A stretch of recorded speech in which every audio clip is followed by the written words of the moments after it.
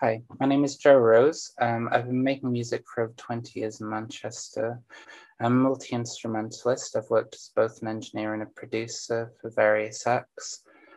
I'm working on two bands at the moment. But for the Harry Stokes project, this particular track has evolved into something that's been using largely samples to evoke a place of scene and setting. In this instance, church bells for the scene in which Harry and Anne are married. We've also been recording vocal tracks, some of which have been recorded remotely.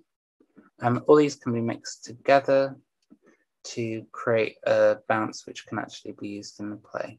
I've really enjoyed working with this project so far. I'm looking forward to introduce new songs with new artists, working across multiple different platforms and seeing how it all evolves. I'm very much on board with Joey's politics and the ethical reasoning behind this play.